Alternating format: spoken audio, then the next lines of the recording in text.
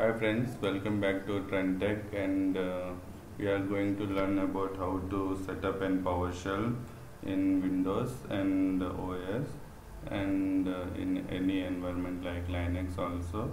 But then for now we are going to learn in the Windows system.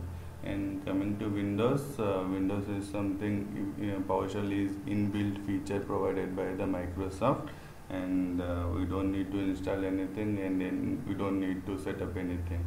For this one, just you need to go and search PowerShell. So PowerShell is being found in two different flavors. One is PowerShell ISC and PowerShell Windows PowerShell, which is in a form of an app, just like in command prompt. You can open this one as well as you can open the PowerShell ISC. So these are the two modes you can able to open the PowerShell. Okay, now today we are going to learn how to get the PowerShell version in both of the PowerShell ISC as well as the PowerShell command prompt. So let me type like dollar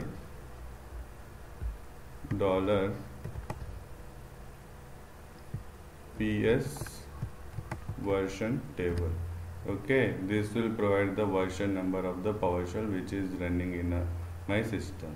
So I am just running this one, and you can able to see the PowerShell version number is 5.1.190.41.3930. So this is something. And what is this edition? Desktop edition. So what is the so you can see multiple values of that one, and I'm just taking the same command and pasting it in the Windows PowerShell command. So you will get the same output.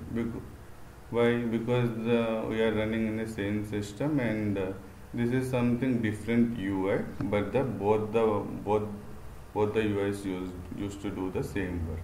So this is how you can able to open the PowerShell script, and you can able to get the PowerShell version number. Hope you understood, and please do like, share, subscribe to Trend Tech for many more videos on the PowerShell. I am going to come with many interesting subjects, and thank you everyone.